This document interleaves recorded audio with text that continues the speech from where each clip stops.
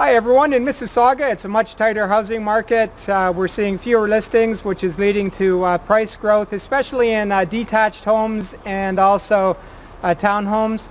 I'm Scott Brubaker, broker with Royal LePage Middletown Realty Brokerage. With this month's Mississauga House Price Report, you can download your own copy off the Mississauga Homes Daily. In the month of November, we've seen that houses are selling for an average of 98% of asking if they're priced right in 21 days, and the average price in Mississauga was $816,000. If you're looking on Realtor.ca and you can't find what you're looking for, or you want to know what your home is worth in this market, please feel free to reach out. I'm Scott Brubaker. Have an amazing Christmas and a Happy New Year.